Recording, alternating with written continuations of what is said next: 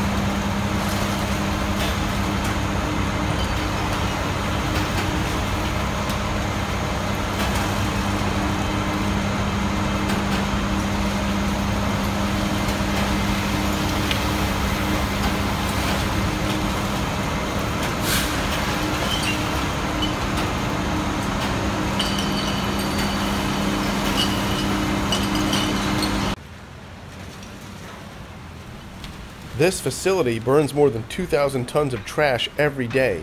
That's the equivalent of 1.25 million people.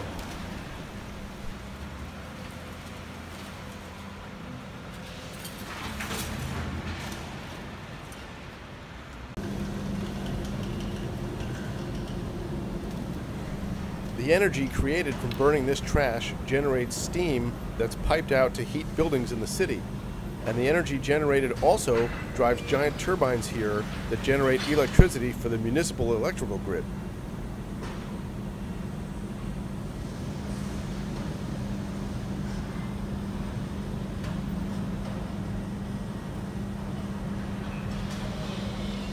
It's tough to get a sense of scale of these grapples, so here's a 6-foot-tall man standing next to one.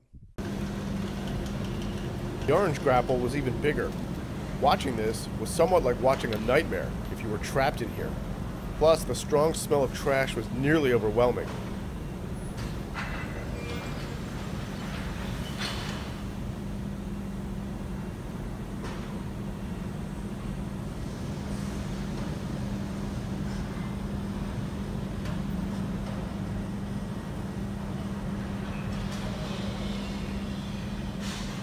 I know it's hard to see, but there are guys inside this boiler maintaining it, and that's where the incineration of the solid waste takes place. These guys are replacing the steps that move the waste downwards. Thanks for watching, and please hit subscribe.